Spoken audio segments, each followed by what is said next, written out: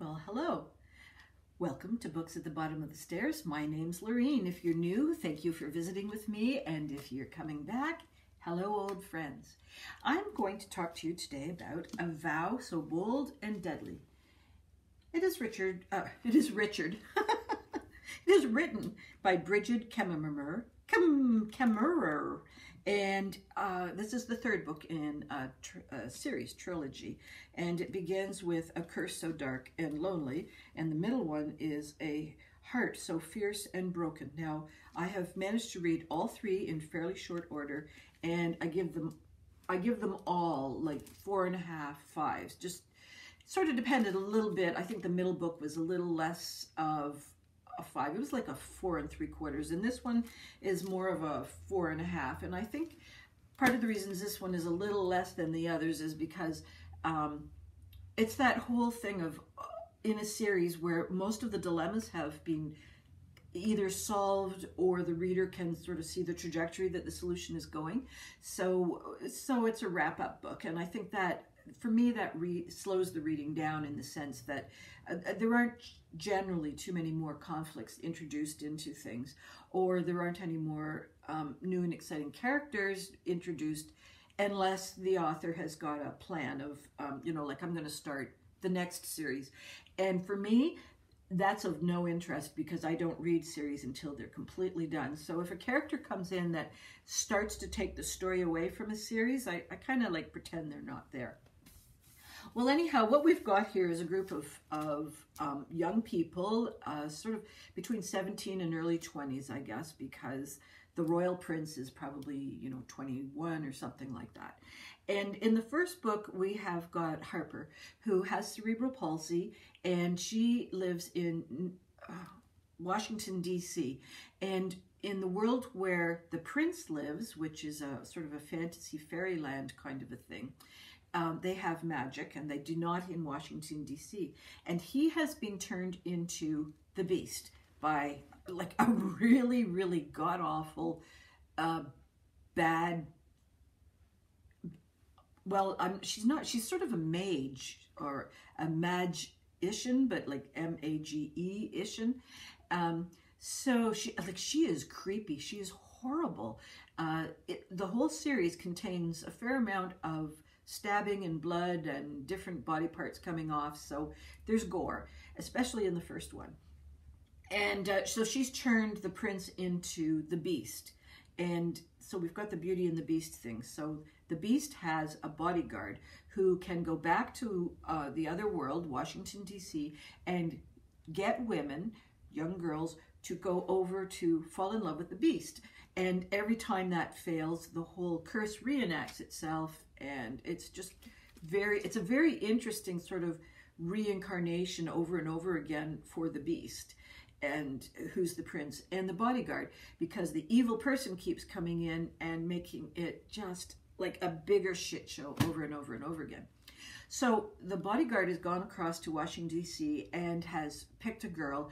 Harper wasn't the girl that was picked. She sees this guy trying to like mug or kidnap or something this other girl, and she like leaps into the situation and ends up being the one who goes back to the Beast situation. And so we get this Beauty and the Beast kind of scenario, and it's very clear in the first book, but it's so much different than a lot of other retellings that I have gone through. For one thing, Harper has cerebral palsy. For another, she's no shy wallflowers, like let me get up and get out of this problem. And she's a real problem solver. She's very much an impulsive, I'm going to solve what's right in front of me kind of a guy. The prince is much more of a strategic kind of a fella. And the bodyguard, whose name is Gray, I'm sorry, I had a blip there because I think he's got more than one more than one name.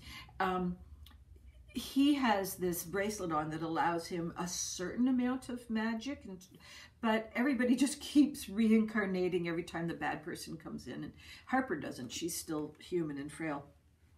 So we've got the whole scenario being set up for the curse to be broken in the first book, And I will not tell you if it does or doesn't, because maybe it doesn't. And then in the second book, we've got it more from the point of view of Gray, who has been released from his bodyguard duties, but he has a secret that the prince, well, he does, it's okay, Gray has a secret that he doesn't want the prince to know about. The prince has a problem that he doesn't realize Gray can solve. He thinks the solution is elsewhere in the kingdom, so he's searching for this other solution.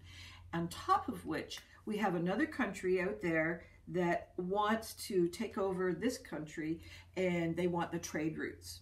So we've got this kind of war thing happening over there, and there's a queen who is like, oh my God. Also a violent, like, mad woman. She solves everything with a lop off his head. She's like the Queen of Hearts. And she has 2 daughters. And in order to become the next queen, you have to kill your mother.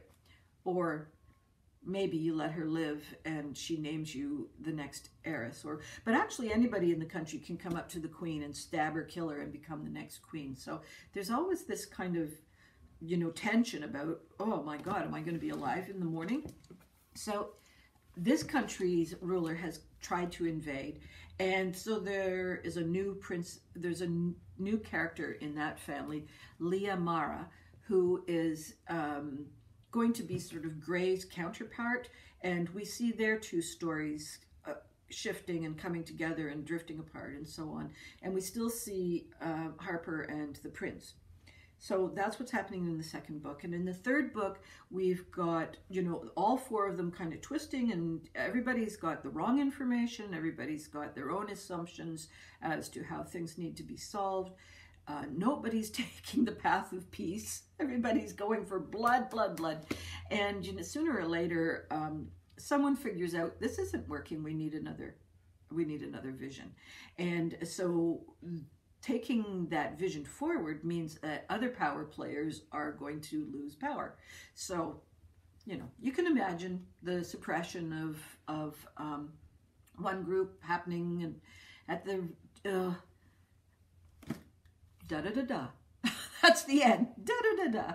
Come to the end of the book and you just go, that was actually pretty cool. It was a bit of a shit show, but it kept my interest the whole way through. The characters were written well enough that I remained in sympathy with all of them.